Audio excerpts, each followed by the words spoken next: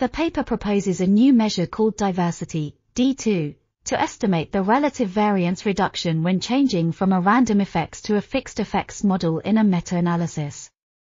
D2 is calculated as the percentage of between-trial variability that contributes to the sum of between-trial variability and sampling error estimate considering the required information size.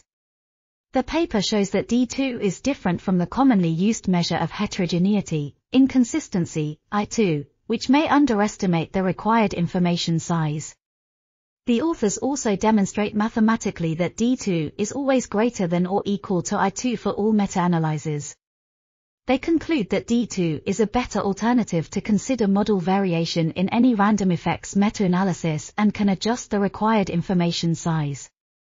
This article was authored by Gluud, Kristian, Brok, Jesper, Thorlund, Kristian, and others. We are RTCLTV, links in the description below.